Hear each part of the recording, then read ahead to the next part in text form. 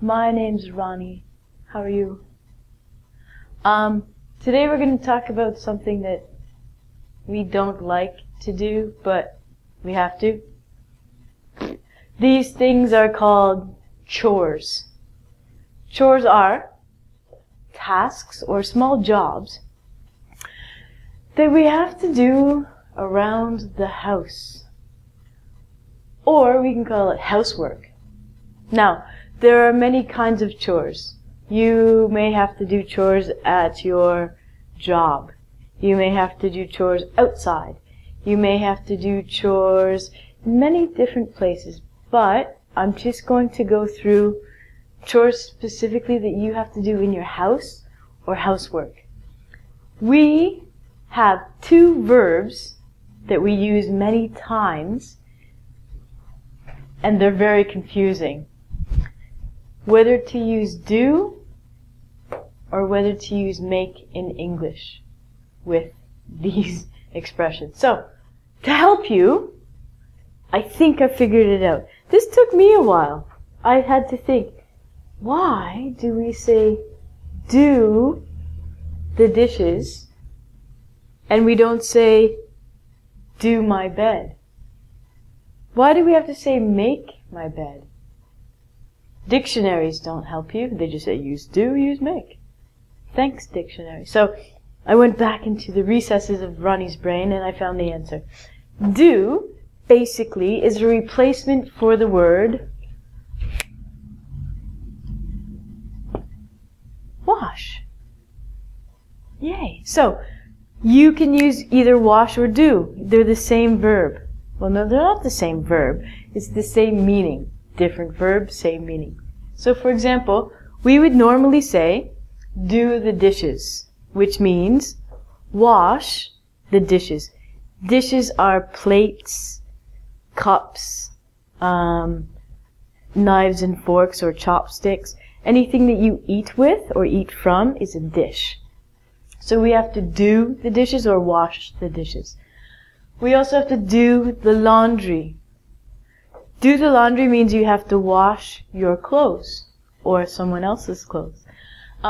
We also do the bathroom. Not bathroom. It's an M here. When we say do the bathroom, it sounds strange, but it's what we say. It means we have to clean the bathroom. We have to clean the toilet. We have to clean the bathtub, or maybe the shower, and also the sink. A sink is the place where you wash your hands after you go to the toilet. Please do this. The other thing that we would say is do the windows. Maybe you have a window in your bathroom. I don't know. Do you? But definitely you will probably, hopefully have a window in your house. So you would say, oh, yay, I have to do the windows. This means you're going to clean or wash the windows. The verb make. It took me a while to figure this one out. When we say make my bed, or make someone's bed, make his bed, her bed, we are not actually creating something. All we are doing is, if this is our bed, and this is my pillow, the pillow is the thing that you put your head on. When we sleep, I know with me, my blankets are all scattered around. What I do when I make the bed is I take the blankets and I put the blanket back to the original neat position.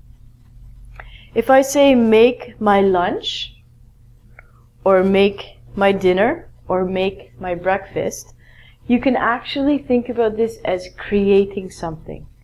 This is washing it, this is creating it. You wouldn't really create your bed, but you'd make it look nice. So you can think of it as a creation or an art piece. If you've got lots of pillows. The other thing that we make is a mess. This isn't a chore, but it's what we have to do. Make a mess means to get many things and put them all over the place.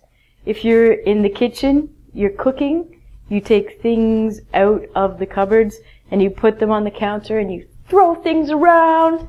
That's how I cook. And you finish eating and like, uh-oh, there's a mess. So you make a mess. You create a mess. The very last one is actually a verb and a noun. The horror. A vacuum is a thing that we use to clean the carpets. This is a verb on its own. If you are studying British English, they will call it a hoover. Hoover in North America is the brand name of what we call a vacuum. But in England, or in Britain, sorry, not in England, in Britain, they would say hoover. In North America, we say vacuum. So I will draw a picture of a very beautiful vacuum. There we go. Awesome. Hello.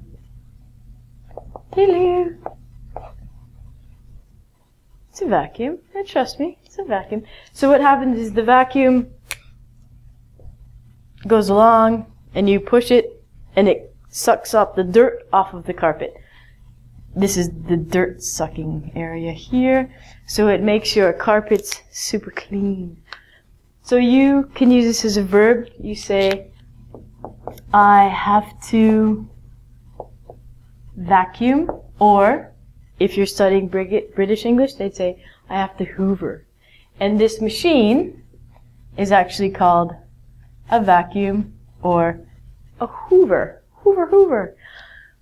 What we've done on the EngVid website is there's a list. You have to go to the resources page on engvid.com and there is a list of verbs, do and make, and more verbs to help you with things like cleaning.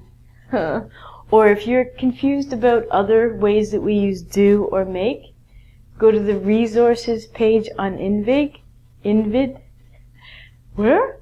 And that you can print out the list of verbs. I hope that's helped you. I'm gonna go do the bathroom now. Bye.